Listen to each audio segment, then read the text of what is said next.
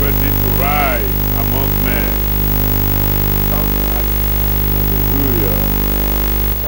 Hallelujah. Let's go back to Hebrews chapter 1. Then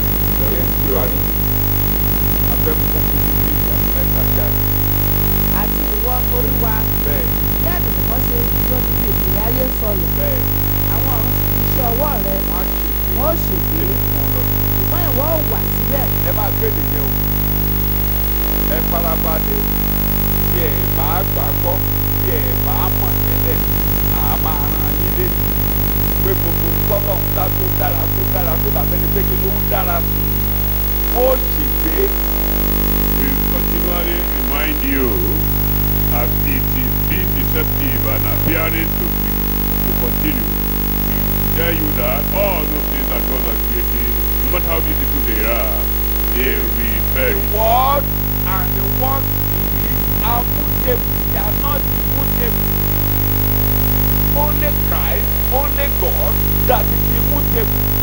So ayé àti àwọn tó wà nù wọn ń ṣe ayérayé. Jésù nìkan ni ayérayé. Òun nìkan ló wà títí. They are mutable. Àwọn nǹkan tó ṣègbé ni. They are subject to change. Wọ́n lè yí padà ní ìgbà gbogbo. And they have been changing and they will continue to change. Wọ́n dẹ̀ ti yí padà, wọ́n á tún máa tẹ̀síwájú àti yí padà lójoojúmọ́. They pass away into historical oblivion. Títí àdèdè wá wọn dì, títí àníri wọn mọ́. Wọ́n ó ṣègbé. To perish. Ẹja fi bẹ́ẹ̀lì tí wọ́n máa lọ o, wọ́n máa lọ o. They will depart. Wọ́n máa lọ o. Depart. Kò sí èrí tó dáa tí ò ní lọ. Is no matter how plentiful they are, they will pass away. Bóyá communication kan ló dáhùn. Ó ní sentence at a not bad of change. Ó ronú débẹ̀ ni. Ẹ̀wọ́n ló àgbègbè ìṣẹ̀lẹ̀ ní sọ́ọ̀kì lẹ́nu ọjọ́ mẹ́ta yìí. Ó ń ṣẹlẹ̀ bí adéra àkùnrin tó máa kàn. Ṣé gbogbo nǹkan gbẹ́kẹ̀lé bẹ́ẹ̀ ni ó wọlé lọ, gbogbo ẹ̀ wọlé. Ọdún lè kọ́tọ́ gbogbo wọlé. Somebody meditatively was thinking that are we not going to believe that even that is continual earthquake everywhere is also part of the changes. You know, as it happened in Turkey some time ago, that the entire town got sunk alive. Nobody knows the next term. Yes, it's not only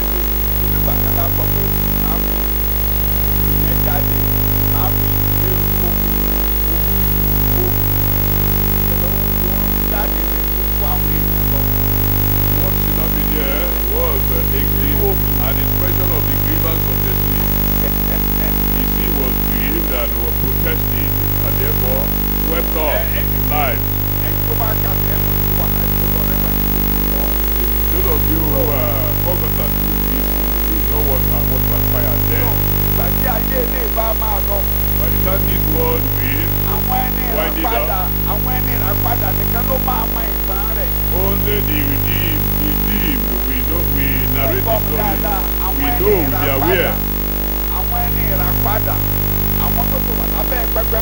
The redeemed, those who are under God's coverage now, and those who will still go to paradise, those who will abide in the days of they are the ones that tell the accurate story of the world. All the others, all others will pass away with history. They will be eliminated with history. They will end in the lake of fire. They only remember the fact that they were once in the world. They will never tell a judge of the world. May you not come to the world in vain. And may you not man heaven with this world. You will even remember. If somebody is under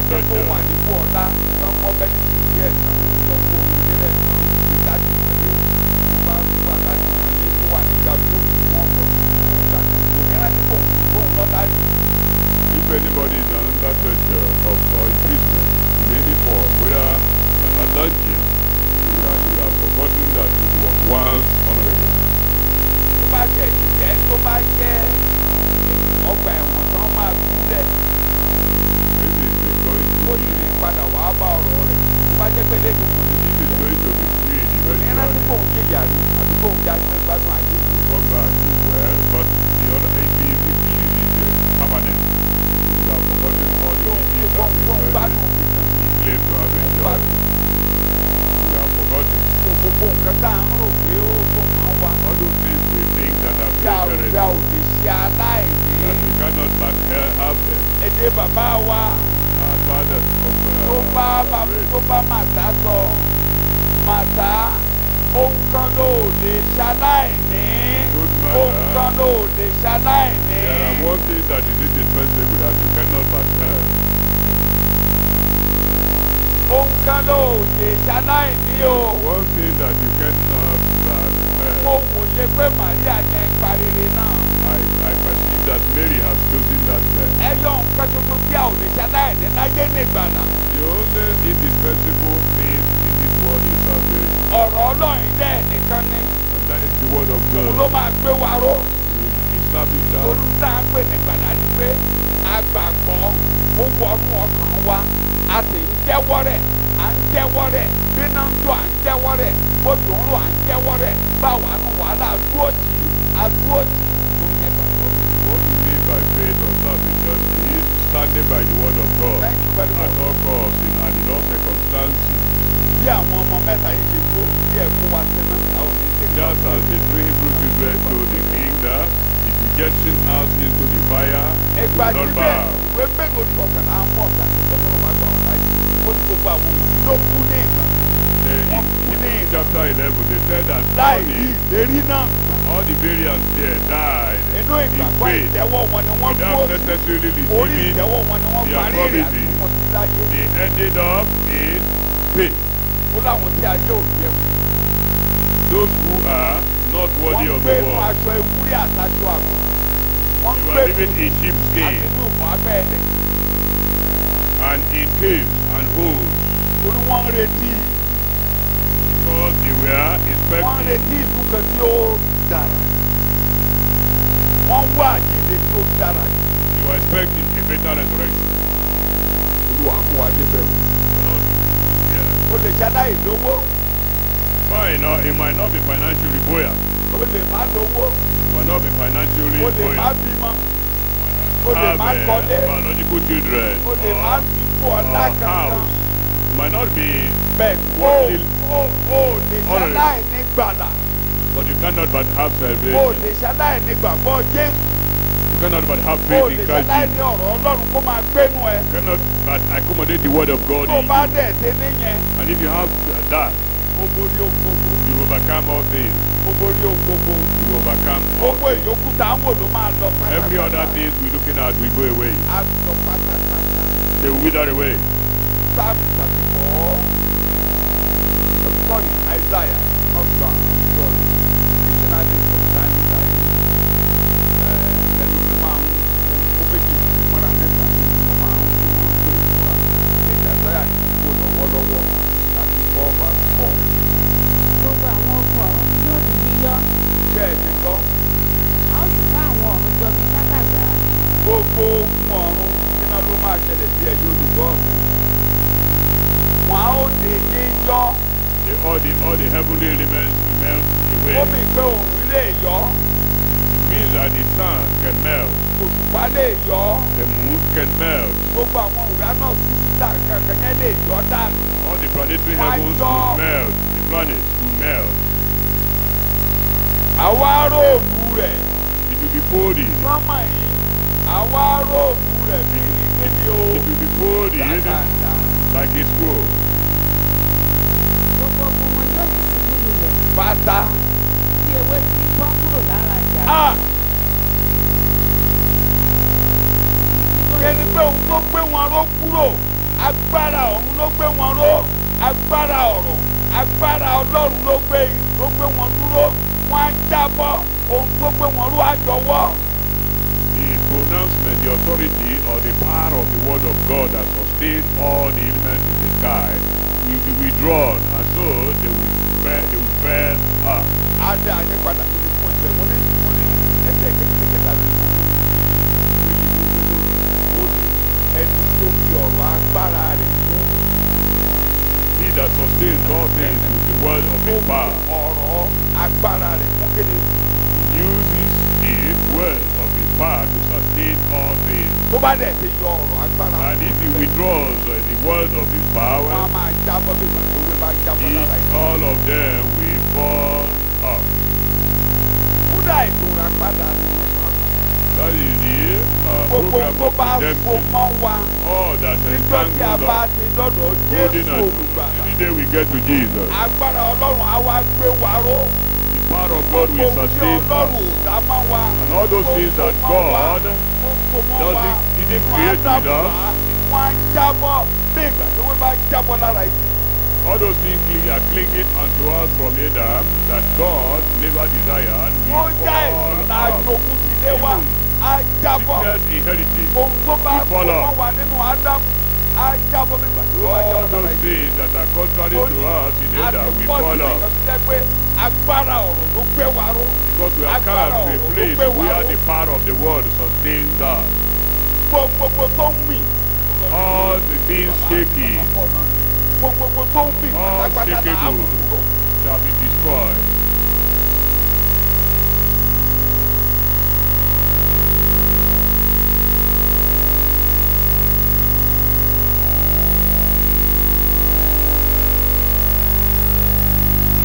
Exodus 5 verse 17.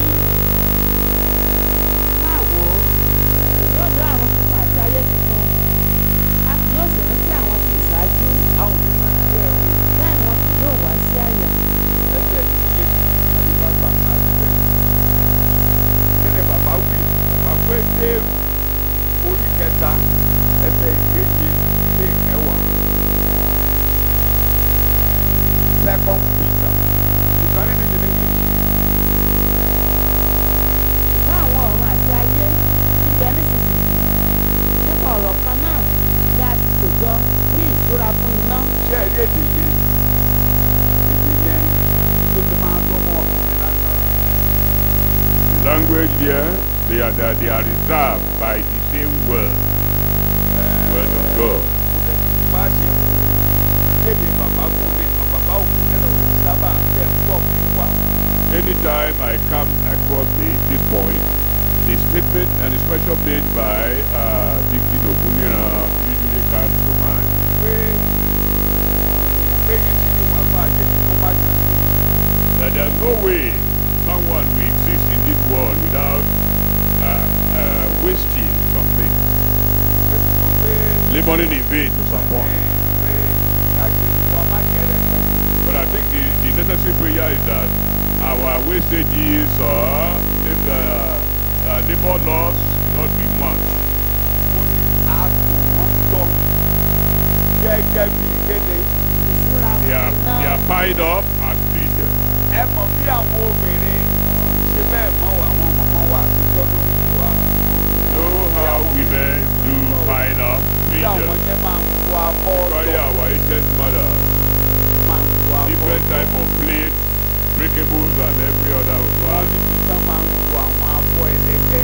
There are a particular corner where they arrange the Àwọn wúrà breakables, ẹlẹ́gẹ́ gbogbo ẹlẹ́gẹ́ wọn á tó jọ. all the delicate utensils are gathered àwọn ọjọ́ tán bá fẹ́ from areas for special occasions. ìṣẹ̀ ẹnìkan lára wa tí ò ní And there is no one without treasure. náà ní Jésù ọ̀gbẹ́ That's why Jesus says, pile up your treasures where ilé thieves will ìfẹ́ bá never tó come. jọ ẹ tó jọ fún iná Anyone you pile up here is for fire. ìdàgẹ́sì àdìsí ìdàgẹ́sì láti ẹ̀kọ́ Supposing àti that Antichrist comes, òní bá wà láyé he will not meet us here. kí àrùn ó bàjẹ́ nípa And we don't have money to withdraw from the bank. ẹjọ́ ní Nàìjíríà táyò everybody is concerned in Nigeria now. It's affected. Àwọn gómìnà gan wọ́n forí lé pọ̀. Even governors went to Nígbà Supreme tó Court ká wọn lára. to challenge the situation.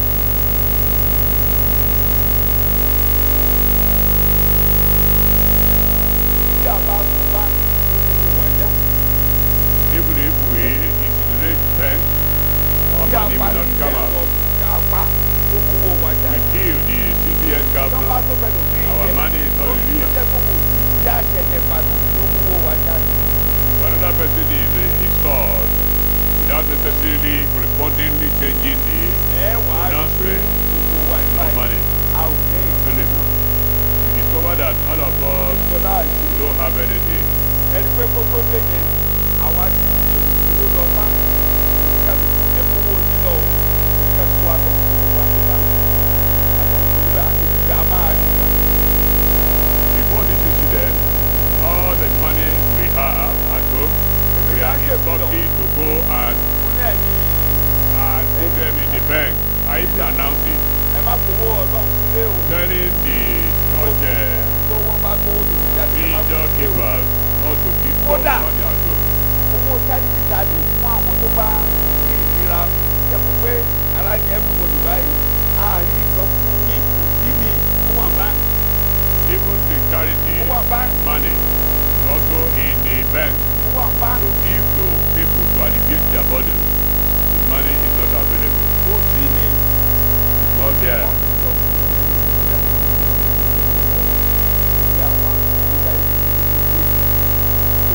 Somebody even told me that we should assist somebody. I say the money is, I say all the money is in the bank. I've seen that Antichrist comes now, that everybody should receive number. That at this point, that if anybody that receives mark,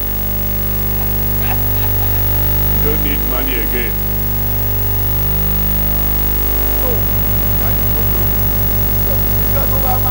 And the day it will come suddenly. Money will be mopped up from the circulation. Money. Okay, but you know, my dad, you don't buy it. When you get my transfer card, you get my transfer card. Transfer go long. You are told to transfer. Sometimes the transfer might not be functional.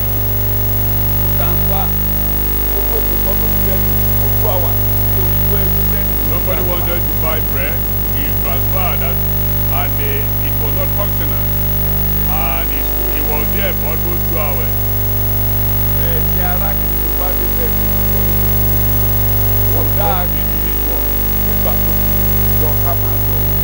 It is not ideal for us to remain behind after the rapture. It is not good for us not to go with the rapture.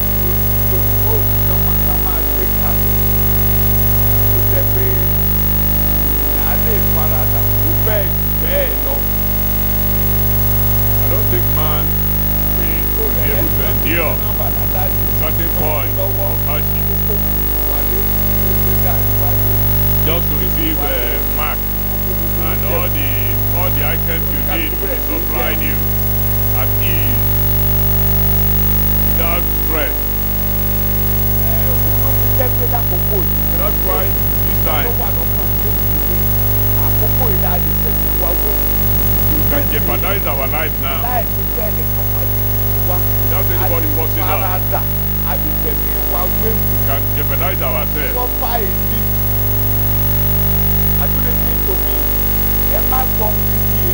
Don't throw away this invaluable prize. Sacrificing to do the will of God in a convenient world. An inconvenient world is coming. Ayé tó rọrùn láti wáyé o. Ayé ìpàdé kékeré tí ń bọ̀. Convenient is coming. Ayé tí nǹkan nira gan ó sì ń bọ̀. Pélé ìbáyìí tá a rò pé ó kò tún nira yìí. Ó sì rọrùn o. Gbogbo wa báyìí, à ń jẹun o. Are least all of us here, we do it. At least àwọn ọmọ fún wọn náà ọmọ fún wọn fẹ́ ó gbé gàrí ṣe dé bàtà ń lọ báyìí o.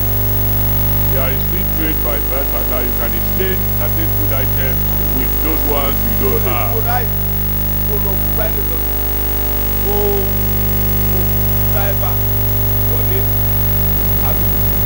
You can give a driver a cocoa of rice to convey you where you are going. Ẹni ìṣẹ̀lẹ̀ o, trade by barter ń ṣẹlẹ̀ o nínú ọjà o. Trade by barter has been happening among people. Somebody can exchange okra with melon. Grain. Ó sì rọrùn díẹ̀ báyìí o. It is still bearable now. Tí a bá lè ṣe lákòókò yìí, Whatever we Ọlọ́run can ẹ̀mí do, máa ràn wá lọ́wọ́ o. Holy Spirit will help us. Ayé yìí ń gbó o. The world is waxing old, Ó ń lọ sí ibi àárọ̀ o. going to an end. Àwọn tèmi kan tiẹ̀ máa ń wọlé ní gbóná. There are some striking issues. Ẹ̀ẹ̀kan kan wọ́n máa ń ka ní ìgbàgbà ìgbẹ̀ka méjì tó I do read news very well. Wait. Occasionally. When people run out of what work of àti ṣe bí nìkan náà ẹ̀ẹ́dẹ̀ ìdílé tí mo kọ́kọ́ kà yìí àwọn tó sá wọ́n wà ní Caribbean country wọ́n fẹ́ sá lọ sí US wọ́n sá wọ́n gba Mexico lọ sí US. The exodus of people from third world countries, even from Caribbean countries. Wọ́n wà ní tírélà yẹn dráìbà tírélà yẹn á gbọ́n wọ́n ò rí ọkọ̀ tírélà yẹn lẹ̀ ó dẹ̀ tó bá tiẹ̀ lọ. So àwọn yẹn ń kó òun bẹ́ẹ̀ wọ́n láwọn kan ṣe bẹ́ẹ̀ tí wọ́n ti kú èbọ̀ tírélà àtọ́ tó ti kú.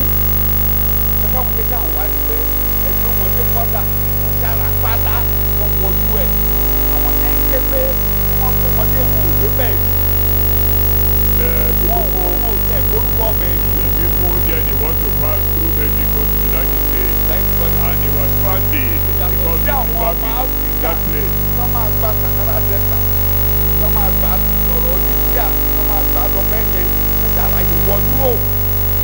There are some Nigerians that live in the Sahara Desert through Libya to Europe. Yóò ṣí máa ka ṣáì àwọn gómìnà ọkọ̀ gómìnà tó máa tó kú ojú ṣé ẹ̀ṣẹ́ ẹgbẹ́ mi tí wọ́n bá dàpọ̀ láti Yorùbá dẹ̀ láwùjọ náà nìyẹn. Some have been shipwrecked in attempt to cross over to another nation that appear to have a green passport. People are desperate. People are desperate. And it's better to die than to die.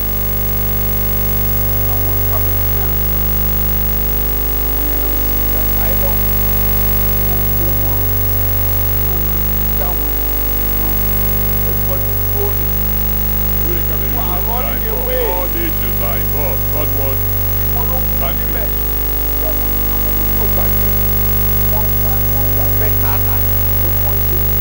These people are looking for better environment, greener pastures.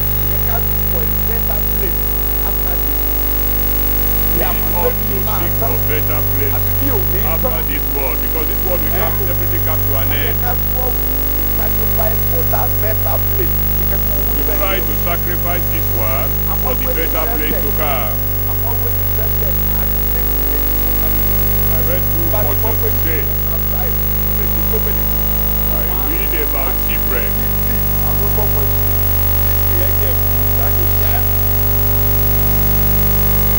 Particularly in Italy.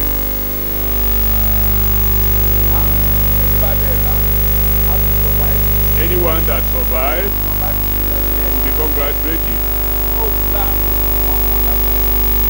If you are in Europe, you are expecting to be a good asylum. They get there, they will offer them things. They have stuff. láìpẹ́ lẹ́ẹ̀kí fà ní church tán kó oúnjẹ pamọ́ sí wàhálà bá dé even in the church, eventually we have that when there is no food, you empty the store out. The storehouse where food will be empty to give to people who are in need. so tẹ́ bá gbọ́ pé omi kó àwọn kan lọ báyìí wọ́n máa ti church àwọn church tó bá máa You ti see churches, you see the government releasing items of need. natural disaster máa ṣe lọ́dọ̀ wọn dáadáa. You know, in that place, they usually prepare for natural disasters there. kódà wọ́n máa rí time tó jẹ́ pé ìjọ ń jà yẹn á kó àwọn ṣọ́ọ̀ṣì kan tó jẹ́ pé tó bá kó ṣọ́ọ̀ṣì tán ṣọ́ọ̀ṣì tí tiẹ̀ bá ṣọ́ọ̀ṣì tèmi dúró ó máa ṣe sí àti ẹ̀ máa wá ṣe sí ṣọ́ọ̀ṣì wọn. àwọn àṣìṣe wà láwọn báyìí shifting service in other people's auditorium because we brought nothing to this world and we've not taken anything out of this world. Everything here we perish. All things possessed here we perish and get lost. House. Those who are the people involved in that, no more house. I look at them.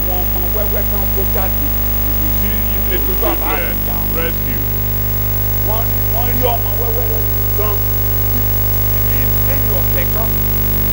children we are rescued even after weeks from the debris. Their parents have died.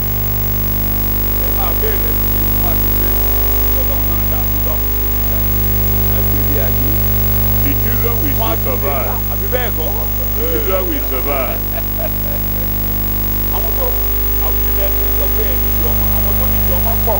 There are many people that need children.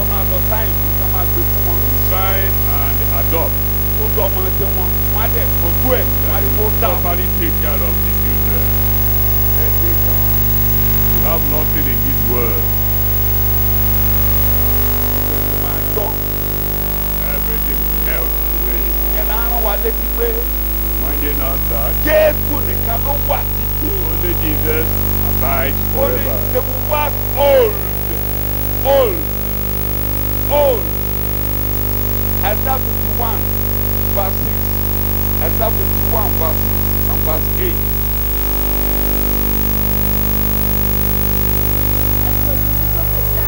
Ẹ wo òkè báyìí. Ẹ tún wọ ayé nísàlẹ̀. Nítorí àwọn ọ̀run yóò gbẹ lọ bí ẹ̀fín. Ayé yóò sì di ogbó bí ẹ̀wù. Yóò di ogbó bí kí ni wọ́n pè é? Bí ẹ̀wù. Àwọn tí ń gbé inú rẹ̀ yóò kú bákan náà. Ṣùgbọ́n ìgbàlà yóò wà títí láé. Kí ni ló máa kù? Ìgbàlà. Kí ló máa kù? Ìgbàlà yóò wà títí láé. After all things have waxed away, yóò sì parẹ́. only salvation will abide forever. Àwọn tó ní ìgbàlà ló máa jogún ayé. Only the saved will inherit the Àwọn earth. yẹn ló máa bọ́lọ́run gbé. They are the one that will abide with God and dwell with Àwọn yẹn Him. ló máa bọ́lọ́run gbé. They are the one that will dwell with God. Olúwa mú adébẹ̀ lórúkọ The Jésù. Lord will take us there in Jesus' name. Olúwa mú adébẹ̀ lórúkọ Jésù The Olúwa Lord wa. will take us there in Jesus' name. Ó ní àápàrọ̀ wọn. They will be changed Bí dákàndá. like a scroll. Isaiah 50 verse 9. Ẹ jẹ́ ká fi wọ́n wéra. Kíyèsí. Olúwa Jèhófà yóò ràn mí lọ́wọ́. Bẹ́ẹ̀ni. Ta ni ó dá mi lẹ́bi? Bẹ́ẹ̀ni. Wò ó, gbogbo wọn ó di ogbó bí ẹ̀wù. Gbogbo pátápátá. Wọ́n á di ogbó bíi kíni ewu. Kòkòrò yóò tẹ̀ wọ́n run. Pátá. All of them will wax old like a garment. Àti ènìyàn. Even human beings. Pátápátá. All. Jésù nìkan ló wà títí o. Only Jesus abides forever. Ìyẹn ni olùkọ́ni ń tẹnu mọ́. That's what the writer is Pé emphasizing. òun nìkan ló wà That títí. only Jesus abides forever. Ẹ̀kọ́ tí Nebukadneza lọ kọ́ nínú igbó nìyẹn o. That was the lecture in Nebuchadnezzar got from the 7 years Òun sojourn rò in the pé book. ìjọba àwọn á wà. He thought that his administration, his government will continue Ènìyàn forever. máa ń rò pé ó máa wà títí. Human beings are prone to believe that a máa ń rò they bẹ́ẹ̀. are a forever. máa ń rò bẹ́ẹ̀. Do things that will continue forever. Jésù olùgbàlà nìkan ló wà títí. Only Jesus abides forever. Ìjọba ẹ̀ nìkan ló wà títí. And only his kingdom is eternal. Ẹ máa wo ọ̀pọ̀lọpọ̀ olórí ayé tó ń sọ ẹlòmíà ṣe ẹ wo ìgbà tí Abacha ló ṣe pàdé ó ti ṣètò ó ti máa ṣe ìjọba ó ti plan ìjọba yẹn ó máa ṣe dé 2010 ó ti ṣe program 2010 sílẹ̀. So when you look at when the Abacha was there, he mapped out how he's going to extend his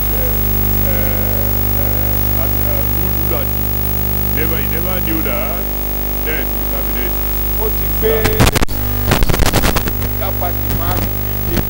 Raise up 5 political parties. And the 5 political parties are one.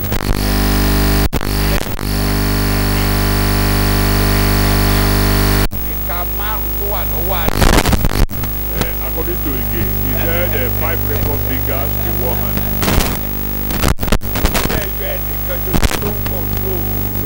One person controlling the political party. Only one party.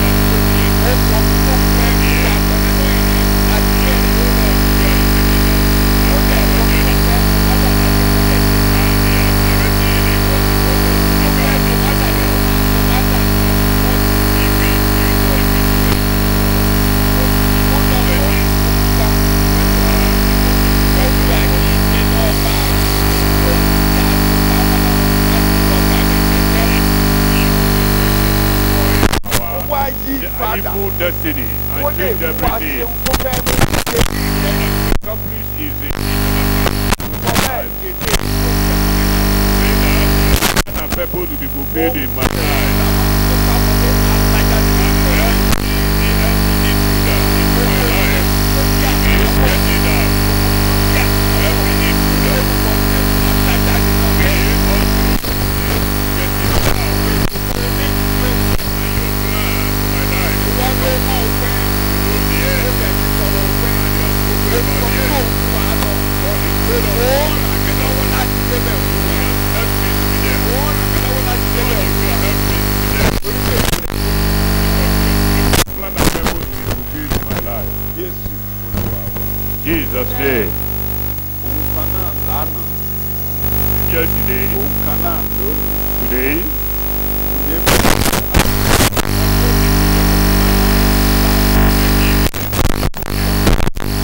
same today. kan náà. Àwọn kan á ṣe fún ọ. Wọ́n pàṣẹ, wọ́n pàṣẹ, wọ́n pàṣẹ. Pàápàá.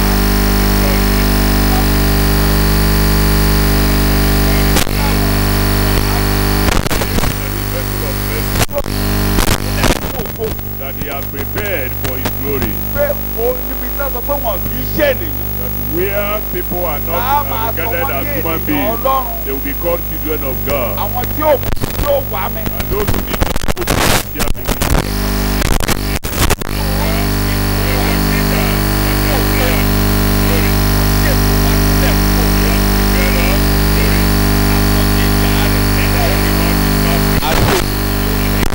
Gbogbo ń tá à ń là kọjá inú ògo la máa jáde. all we are passing through end in Inú glory. ògo la máa jáde.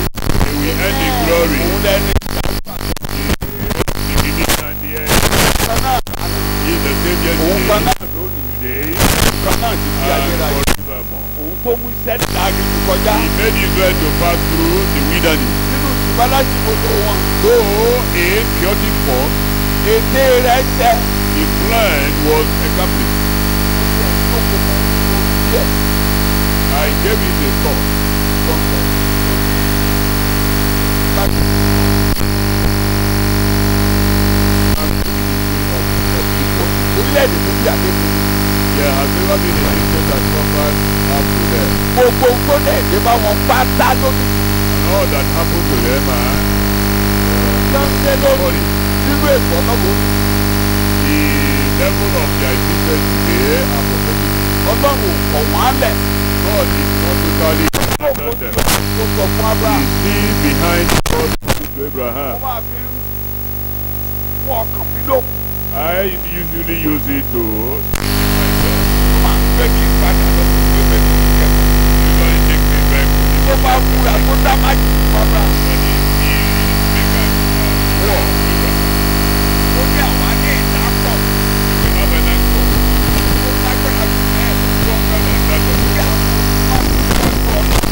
God is anchored Ibi tó in lórí God's àlùfáà presence. wa. Where our high priest Bí a fi jẹ mú bọ̀ bẹ́ẹ̀. that have been made, Bí a fi jẹ ordained, àlùfáà nípasẹ̀ that mẹ́tìkédé. was ordained after the order Ẹni of tí ò ní bẹ̀rẹ̀ Melchizedek. ọjọ́ tí ò lópin ọjọ́. Now say, have no beginning Yóò or ṣe é end of wádìí. life. No, it's unsearchable. Ọ̀tá ò lè rí dí rẹ̀. The enemy cannot Ọ̀tá ò search lè you rí out. dí rẹ̀. The enemy cannot search you Ó out. ṣe é wádìí. You are unsearchable. A máa sọ ní gbogbo ìgbà. Continually Mo saying, gbọ́ o gbogbo ẹ̀kọ́ tí a ń ṣe. all our lectures Ìgbàgbọ́ náà fi ń gbà á. we receive Ẹni by bá faith. gbọ́ tó bá gbà á ṣe Anybody mọ́ that lára. hears and receives Ẹni it, tí ò bá gbà we prosper. bá sọ pé rọ́ọ̀nì wọ́n á rí Anybody wọ́n á that rí tiẹ̀. snub it Ṣùgbọ́n and lélẹ̀ does it, lélẹ̀ but this lélẹ̀ one, tí Jésù ṣe fún wa yìí. that what Jesus has done for us, Kò ní ìbẹ̀rẹ̀ ọjọ́. he has no beginning of Kò day lóòpin ọjọ́. nor ending. A fi jí àlùfáà títí. He was made the Kò high ní priest. bàbá kò ní yá. He has no A ò father lè or pàtàn mother. rẹ̀. A ò lè pàtàn rẹ̀. Nobody can tell his Olórí story. àlùfáà wa He nìyẹn. is our high priest Ẹni tó gbé wa jókòó pẹ̀lú ẹ̀ nínú who àwọn. made us to sit with him in Ọ̀tá ò heaven. lè rí dí rẹ̀. The enemy cannot send you out. Kó tàbà kò lè wọlé. If he shoot Amen. arrow, Ó it will not sọ̀rọ̀ have kò his lè way. ṣẹ. If Amen. he speak, it will never be done. Hallelujah. Kò yí padà o. He has not changed. Kò yí padà o. He hasn't changed. Sọ bẹ́ẹ̀ fún ààrẹ. Ọlọ́run ò yí padà. Say God Ètò àánú rẹ ò has yí never padà. changed. Your mercy Ètò program ìgbàlà never rẹ ò changed. yí padà. Your salvation has Ojú never rere rẹ changed. ò yí padà. Your favor has never changed. Ojú rere rẹ ò yí padà. Your favor has Bó never o ṣe changed. ṣe lánàá o tún ṣe jù bẹ́ẹ̀ As lónìí you did Ọlọ́run. yesterday, you are doing more Ó today. mọ̀ọ́mọ̀ mú mi wá ní ò yí You padà. brought me, you Ó have yí never padà, changed. ó You have yí never padà. changed.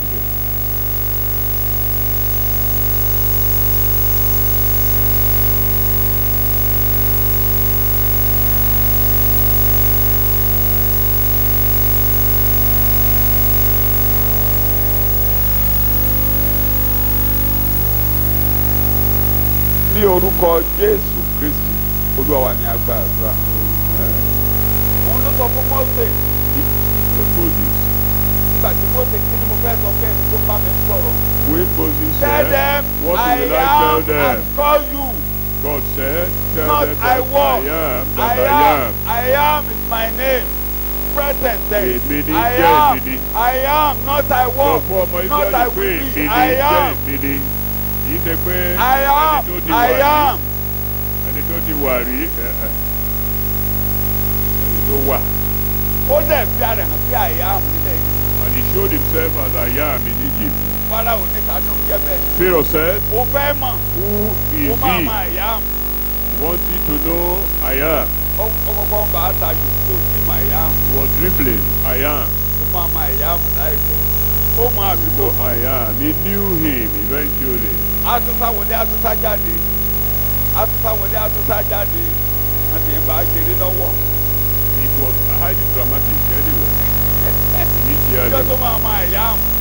want to know I Ìjọ tó am. máa ma I am. The very day he knew I Ó am, yọ ọwọ́ báyìí lára Ísírẹ́lì. he Láàárín released òru ló yọ Israel. ọwọ́. At midnight, he released Israel. Àkọ́bí ewúrẹ́ kú. Aaron first Àkọ́bí òun gan tó wà lórí ìtẹ́ kú. first Wọ́n ń fi sibling òkú of lóògùn báyìí. domestic died. Bí Ísírẹ́lì ṣe ń fi òkú wọn lọ́wọ́ ní ẹ máa lọ ẹ máa lọ. As the Egyptians were buried, they Mósè are ní dead. I am my Moses- Jehovah has spoken. A ò lọ Let them. ẹ bá gbókù ẹ bá gbé gbogbo ìgbésẹ̀. He never forgot to cut, to take away, to excavate the bones of A ò Joseph. dé lọ ẹ bá gbókù ìgbésẹ̀. We will need the Àwọn bones àwọn of yìí Joseph. ẹmọjọ́ tó ń ṣiṣẹ́ tẹ̀ sanwó fún wọn ó yá ó yá ó yá. And the Àwọn people náà, of kí lẹ̀ ń fẹ́ Israel, kí lẹ̀ ń for fẹ́ 430 kí lẹ̀ ń fẹ́ years, kí lẹ̀ ń pay fẹ́ them the Bible their said arrears. they spoil Egypt in back, pay them their arrears. they spoil Egypt. Wọ́n sọ Egypt di ahoro lọ́jọ́ kan ní. Gbogbo ohun tó lè ṣàǹfààní fún wọn ni wọ́n kó dání. All that will be of benefit Ẹ̀yin to náà them, máa rò ó tẹ́ bá they ti took away. tẹ́ bá ti rí gbogbo àrà tí Ísírẹ́lì dá ní aginjù. If you see all the Inú wonders aginjù ni performed wọ́n by ti rí Israel in wúrà the tó fi ṣe wilderness, ère wúrà.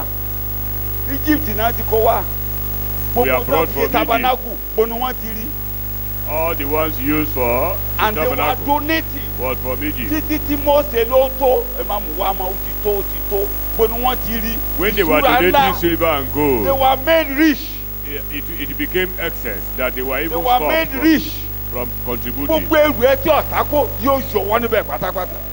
All your Gbogbo tí stolen ọ̀tá bá goods by jókòó the lé enemy, sọ pé I am God has will come release. sọ bẹ́ẹ̀ I am God has is come. I am is ever present. Yeah. Àwọn Farisí ló mú tòtòkùtò tán jẹ́ kí bàbá kúkú tú àṣírí fún wọn. The Wọ́n ní ìwọ ò tí ì pa àádọ́ta The ọdún. Pharisees made Jesus to reveal that Tí ì pa again. àádọ́ta ọdún. Say you are not up to 50 years. Òun fara ẹ̀ rẹ̀.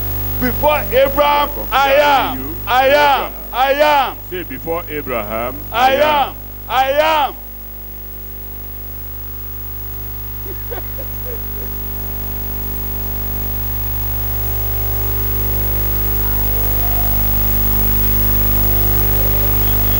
Jẹ́mi ni olórúkọ ńlá, èmi ni má ṣe bẹ̀rù.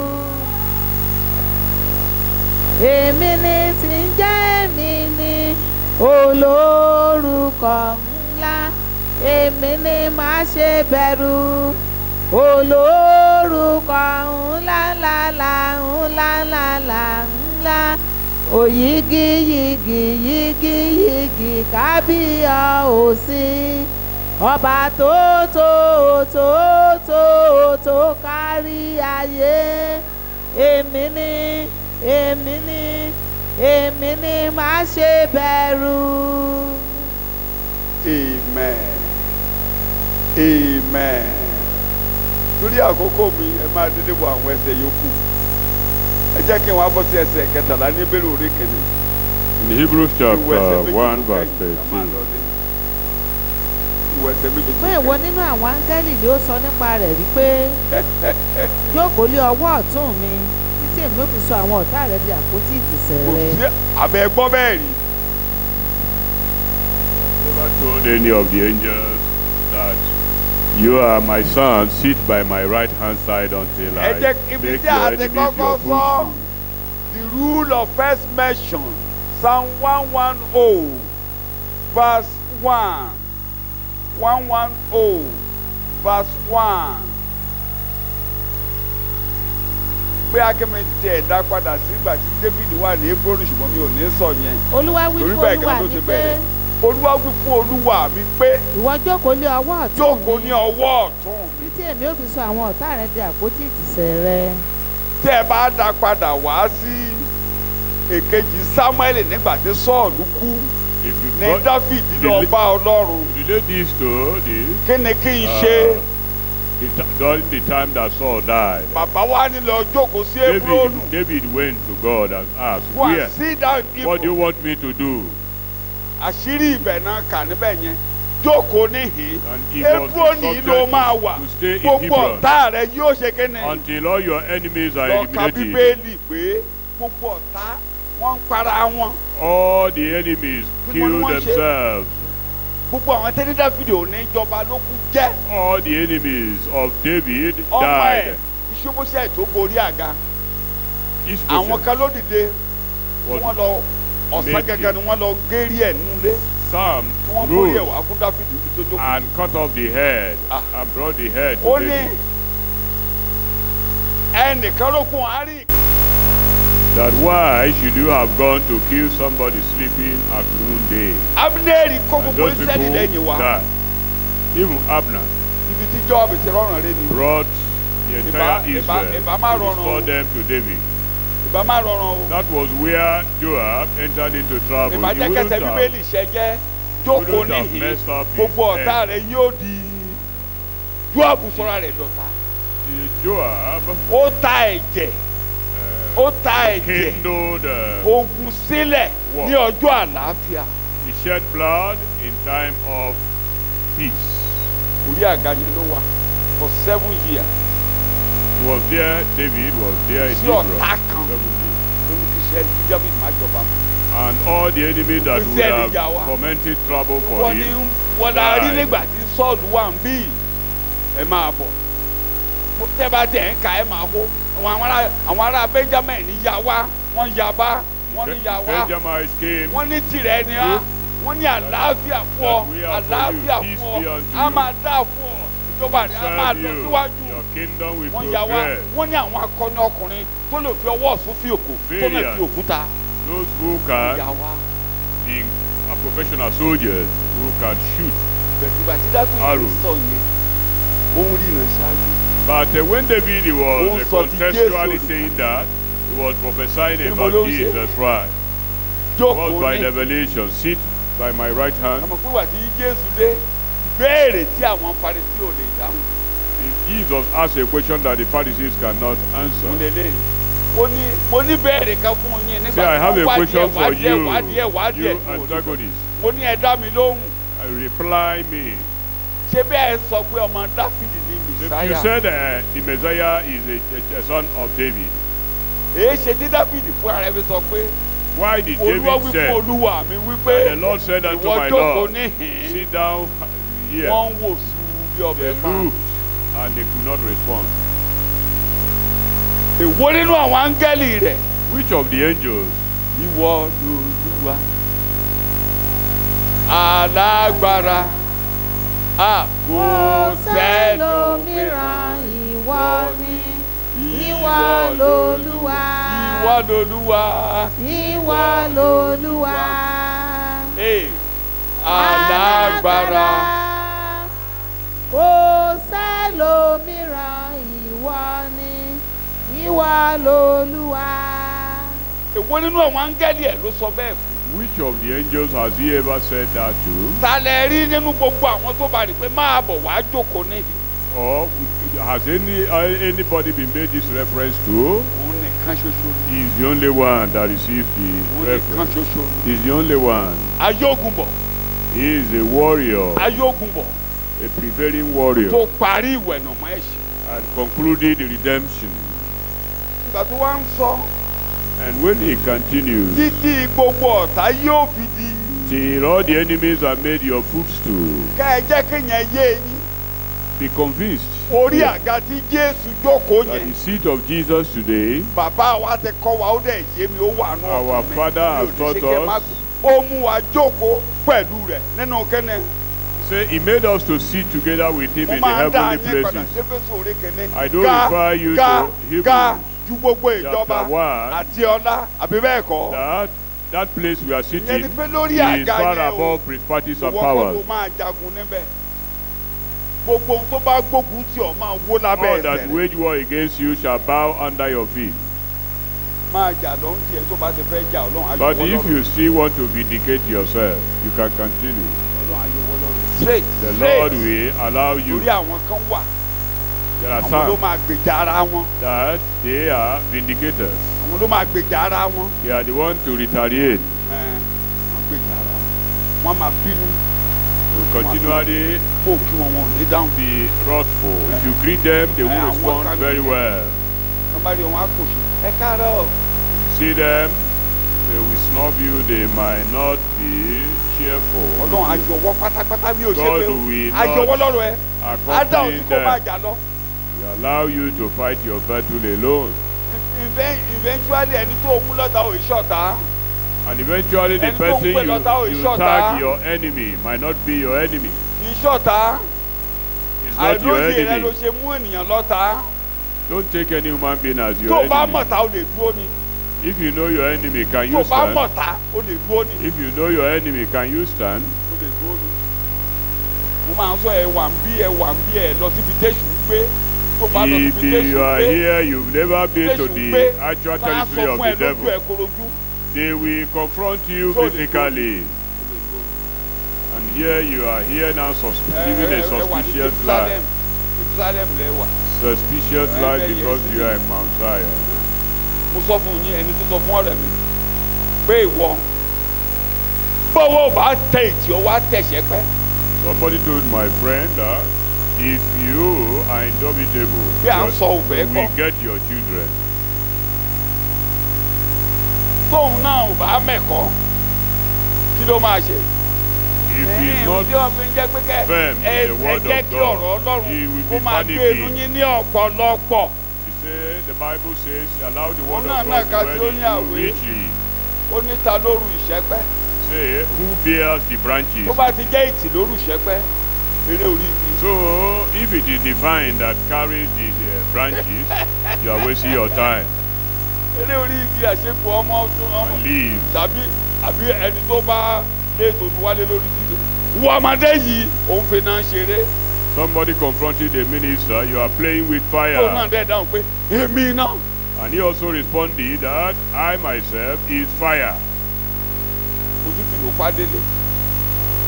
He was attacked. The enemy Tó went àwọn eléyìí home. tẹ́ ẹ̀ ń tẹ́ ẹ̀ rí kòkó ọbẹ̀ ó wá gbé kòkó ọbẹ̀ ó gba ṣíbí ọbẹ̀ lọ́wọ́ rẹ̀. Nínú ìrònú ẹ̀ náà ṣe gba ṣíbí ọbẹ̀ lọ́wọ́ rẹ̀ wọ́n ló you ronú see débẹ̀.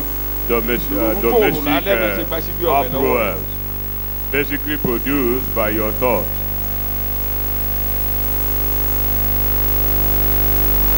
Mo fẹ́ gbọ́nà àtijẹ́ lọ́wọ́ mi. Ọ̀tá mi gidi ní. Suspecting somebody that want to stop your source of O lè livelihood. dúró níwájú ọ̀tá. Can you stand before the O lè enemy? dúró. You can't. O lè dúró.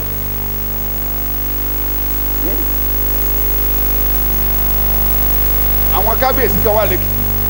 There are Wọ́n some bá kings wọn ló ń dún wọn lọ́wọ́. in Mo bá kan Ekiti. travel lọ sí Israel. I Olú wọn á bá wọn I traveled with one to pé Israel. mo He lọ said bà ilé wọn jẹ́. that the demonics Ó or lóun the sọ pé spirits igi lòun ní kán gé. that Igi he was addressed that he spoiled their house. Inú igi lẹ́yìn He gbé. replied them that he only felled a tree, not house. Say, why do you decide to live inside the tree? Ó mọ̀ pé inú igi lẹ̀ ń gbé. That he didn't know you were living inside the tree.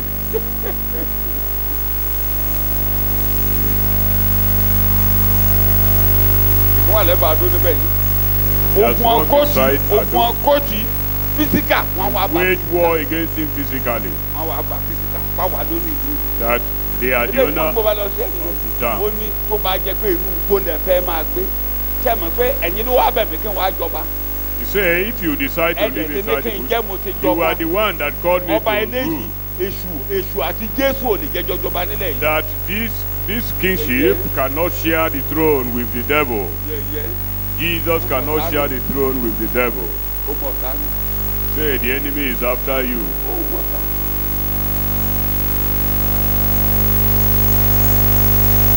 Láwọn tó máa yọjú sí ẹ báyìí tá a sọ fún ẹ pé. People that will appear physically to you. Ṣé mọ̀ pé àwọn olè máa ń kọ lẹ́tà sí ìyàn pé You àwọn know bọ̀ sí ẹ. sometimes Àwọn àjẹ́ tó fẹ́ jẹ wọ́n á sọ fún ẹ pé tó bá fẹ́ fòfò. and the witches Wọ́n ló might máa come mẹni tó confront gbàgbọ́. you physically. You are the one to know whom you believe and what you believe. Òun lẹ máa sọ, àbá àwa lójúlá, àbá àwa lọ́sàn-án, Let them àbá come àwa physically lóru, or in the dream or in àbá nightmare. àpàdé ẹ̀ lọ́nà oko. Confess what you believe. Same word, jókòó níhìn, Sit down gbogbo here. ọ̀tá yóò di. All your enemies will become your footstool. Shout hallelujah. Hallelujah. Shout hallelujah. Hallelujah. Ó ní ní ti ọmọ. As for the son, Ní ti ọmọ ló ní kó jókòó kì í ṣàǹgẹ́lì. say, sit Jẹ́ down parí here, ẹ̀kọ́. not Ó angels. ní àwọn áńgẹ́lì. Angels, Ó ní ìránṣẹ́ kọ́ ha ni wọ́n. they are ministering spirits, Mo kọ ẹsẹ̀ basically. jọ. Bá máa ka àkókò They tẹ. are Bá ṣe ministry. rán wọn níṣẹ́ ẹ máa rí. Àwọn The way ìránṣẹ́ they minister, Ìránṣẹ́. you would have seen. tẹ bá tún wo tí à ń rán jáde. They were ẹ máa wò sent bí a ṣe forth. rán wọn jáde. They were sent forth. Ẹ rí bá a ṣe rán wọn jáde. Àwọn la rán lọ nígbà tó ń fẹ́ pa Sódómù àti When Gòmórà run. Solomon was to Àwọn be náà rán lọ destroyed, they sílẹ̀ were the Abraham ones wọ́n lọ sent. súre fún Abraham. Tí They à were ń rán the ones jáde. sent to Tí à ń rán bless jáde. Abraham. Sent. Àwọn ni wọ́n rán ìkànnì wọ́n rán tó lọ kan Ẹ́rọ́dù níkò. It was one that was sent to destroy Herod. Shout hallelujah. Hallelujah. Tí à ń rán jáde. They are sent forth to Ó minister. parí ẹ̀ ó ní à ń rán wọn láti máa jọ́sìn fún àwọn kẹ́ni o They àjẹ́. were sent to do service to the heirs of Má salvation, gbàgbé yẹn. the redeemed. Mo ti sọ níbẹ̀rẹ̀ ẹ̀kọ́ Don't yìí. forget that. Mo ti tẹ̀síwẹ̀ lọ wo nílé mi ò fẹ́ mú yín pẹ́. Angels are always on guard. Àwọn áńgẹ́lì sọ wa Ẹ nídìí àti rí tọ̀sán. wọn. You don't need to see them before you Ẹ believe. nídìí àti rí wọn kó tó máa pé wọ́n wà yí ọká. They are there, They are there regularly. round about you. They are there. Torí ti yín wọn ò níṣẹ́ mọ́. Because of Bí ọmọ you, kan bá ti rí gbàlá they lórí are pointing wọ́n á unto rìpọ́ọ̀tù you. ẹ̀ wọ́n á yọ̀ lọ́rùn wọ́n á dẹ̀ sẹ́ndì ẹ̀ wọ́n á sẹ́ndì ẹ̀ ń jẹ́ ẹ̀ tiẹ̀. when anybody is born again, angels will celebrate the person in heaven. Wọ́n á celebrate wọ́n á dẹ̀ ní sẹ́ndì kan lórí. And then they will delegate angels to the person. Áńgẹ́lì ló gbé ààbò ṣubú. It was angel Abi. that made Ahab to fall. Áńgẹ́lì la máa rán sí ọ. Tí Angels will ogun be bá sent dìde to níwájú you. ọmọ bí tó máa If gbà. there Áńgẹ́lì is ló a máa battle sọ pé or war before ẹ you, lọ ré bẹ̀ yẹn dànù. and the angels will do clean up for you. Kẹ́nìkan lọ fínà dé ọ pé kó máa bọ̀. Somebody to Wọ́n á implant lọ bẹ̀, wọ́n á clear magical ojú minds ọ̀nà. on your way. It is the angels that Kódà, will clear it Kó up. jẹ́ pé ọmọ ogun ni wọ́n kó bọ́n. Kó bọ́n. Even if physical Look at soldiers are look at there, our apostle. Asira, Ṣé bí against wọ́n gbé léjìká wọ́n ṣe ń gbé léjìká lọ ní ẹ̀mí sọ fún pé Róòmù ló kù tó ń lọ. Look at the Paul Apostle. He was Ní ẹ máa jẹ́ ẹ̀kan in dédé Christ wá is in persecution. gbogbo àwọn Júù ti And the Holy farapọ̀. Spirit is stirring him up that you are going Wọ́n to ní wọ́n Rome. ní kankan bá ti lè rán ọ padà wọ́n á pa ọ́. He wasn't rough. When he was even Go and hinted tell- that the people are ready Lọ to sọ kill fún him, lórí ogun. he was unraveled. He ordered Lórí ogun. the people to inform wọ́n dẹ̀ sọ pé the lórí ogun. centurion. ṣé ẹ mọ̀ pé iṣẹ́ àwọn áńgẹ́lì nìyẹn. That's the work of angels. kí àwọn tó ń gbàwẹ̀ ti gbàwẹ̀ wọ́n ti ń gbàwẹ̀ wọ́n ti múra àwẹ̀ wọ́n ti wọnú àwẹ̀. That those who have been praying, the 40 people that have been bẹ́ẹ̀ praying, ni wọ́n kó gbogbo kẹ̀kẹ́ ẹ̀ńtọ́rájì tó lágbára. and God himself wọ́n wá rescued him. wọ́n wá ẹ̀ṣẹ̀ kan tó jiná They tó looked dúró for dáa tán wọ́n dírẹ́sì ẹ̀ us. wọ́n gbé Paul sórí ẹ̀ and put Paul there. wọ́n dẹ̀ kó àwọn ìsọ̀gbè àwọn ẹlọ́ka bíbélì ẹ̀ rí wọn And soldiers were appointed to irú orí ẹ̀ him, kan ò lè bọ́. and no single hair of his head shall fall. ó ti di important personality tí mo ló He ṣe has become an important individual. títí tó fi ń lọ Róòmù ẹ̀rí pé ṣe ni wọ́n gbé sójà sí As he was going to Rome, wọ́n gbé sójà he sí was accompanied by soldiers. wọ́n tún fẹ́ pa àwọn prisoners gan Some prisoners were almost killed. Paul gbọdọ̀ kúkú nílẹ̀ ẹ̀ pa prisoners. But because of Paul, none was killed. òun náà dáhùn ní Ọlọ́run tí èmi ń sìn tí ẹni tẹ́mi ń ṣe ó rángẹ́dì ẹ̀ sí mi lóru Say the Lord whom I ó serve ní kò ní sent sí his òògùn ẹnikẹ́ni angel nínú to ọkọ̀ me that there will be any loss of life in this ìyá fíàrin boat. ní tiwa ni a pàṣẹ fún jókòó níhìn We have been ordered tiwa la to ṣe sit gbáńgẹ́lì down. dìde tó bá wù ọ́ lọ́dọ̀ balẹ̀lẹ̀ ni máa bẹ Michael ni máa bẹ If you like, go and beg Angel Michael or Gabriel. ìránṣẹ́ ni wọ́n They are ministering tí spirits a rán sent láti máa bá a to do service to àwọn the tani o. Christians, to the heads of They are your salvation. servants and they will serve you here they will serve you in eternity. Wọ́n á They will sìn serve yín you bí wọ́n á ever tó sìn yín ní in ayé tó ń bọ̀ And wá. when the time comes according to what our pastor taught us, he told us that a time is coming, don't you know? Ẹ má gbéra yín wọlé, don't you know you are going to judge angels? Pé àwa la máa ṣe ìdájọ́ áńgẹ́lì ọjọ́ ń bọ̀ Ẹ má lórí gbé wí. kọ̀lọ̀kọ̀lọ̀ yín fún igbe fún adìyẹ láti jẹ, ẹ má jẹ́ kádìyẹ fi kọ̀lọ̀kọ̀ yín ṣeré. Don't Ẹ má gbéra yín wọlé, ẹ jù bí ẹ ṣe rí. Ẹ̀yin lọ́lọ́run wò, ojú yín lọ́lọ́run wò láyé Ọlọ́run ní ìkẹ́kẹ́ sáyé. lower your Nigeria would have integrity. perished. Tí o bá sọ́dọ̀ bàbá. God is after you and God has ordained you for glorious Kò sí ìkẹ́kẹ́ outing. nínú ilé yín. Ẹ̀yin tọ́lọ́run wò ní àtàwọn tọ́lọ́run ti fẹ́ You are the only one God is concentrating Àwọn akẹ́kẹ́ on. wà tó yẹ kó ti ṣẹlẹ̀ nínú ẹbí yín tọ́lọ́run dúró. There are certain things that will happen in your family, but God stood Ilé in. ìfowópamọ́ bẹ̀rù àti lọ lé mi. Ó jẹ́ lọ lé. You are afraid to go home so as not to be attacked by demons. Kò sí ìkẹ́ tó lè ṣe. No weapon Wàá formed máa lọ, wàá against máa you bọ̀. shall prosper. Amen. Òdodo mi, òdodo tí wọ́n ní. Ọ̀dọ̀ mi ló ti jáde. Their righteousness is Let us from pray. me.